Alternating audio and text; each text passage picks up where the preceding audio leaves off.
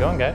I'm Felix with Coffee House, coming to you from our office in Detroit, and today we're going to make a pour-over using the Stagg Kettle.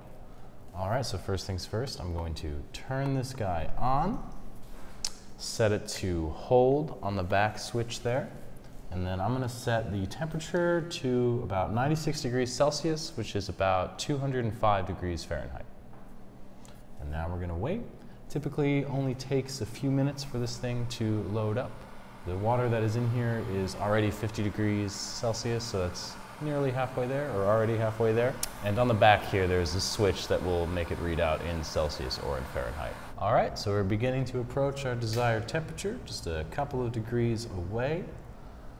I'm gonna just go ahead and rinse out my paper filter, get all of that nasty paper taste out of there.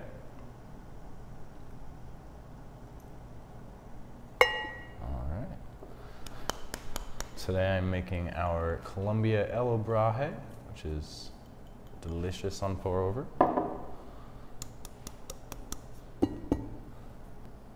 All right, we're ready to begin brewing. Only gonna add about 45 grams of water. My dose was 15. Give that a good stir, just make sure that's all nice and wet. And I'm usually wait around 45 seconds for the bloom. Let's see all the nice little gases escaping. And one thing I think this kettle doesn't necessarily get as much recognition for is its handle. It's super easy to hold. It might be a little strange to get used to if you have been using, you know, like the Hario kettle, for example. This is just a lot more ergonomic of a handle. It's going to be a lot easier on your hands and your wrists, and just a lot easier to kind of delicately measure out your water. All right, this is done brewing.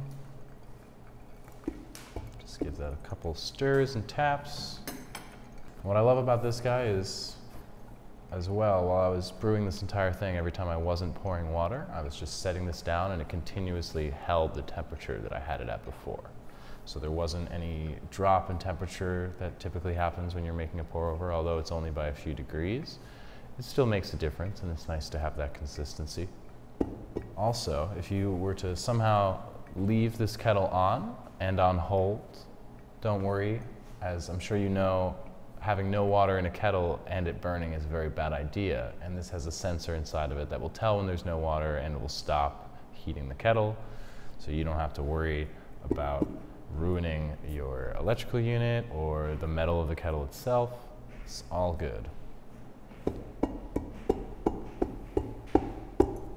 All right, got a delicious cup of coffee that is ready to roll.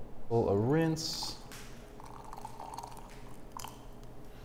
get that a little warmed up, and just, you know, maybe wash out some things we don't want in there.